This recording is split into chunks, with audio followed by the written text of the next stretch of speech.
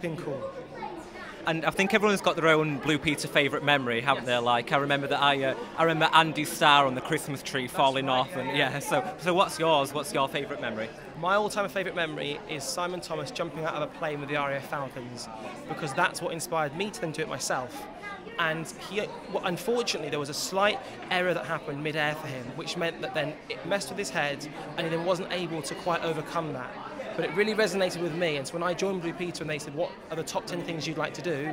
I said, skydive with the RAF Falcons, and I got to do it myself. And some of the people I jumped with, so I soloed, there was no one attached to me, it wasn't tandem, it's jumping out of a plane on your own, which is mental even when I say it now. But it's the guys that I was with, some of them were with him. So there was a legacy even in that. So it was just off the charts.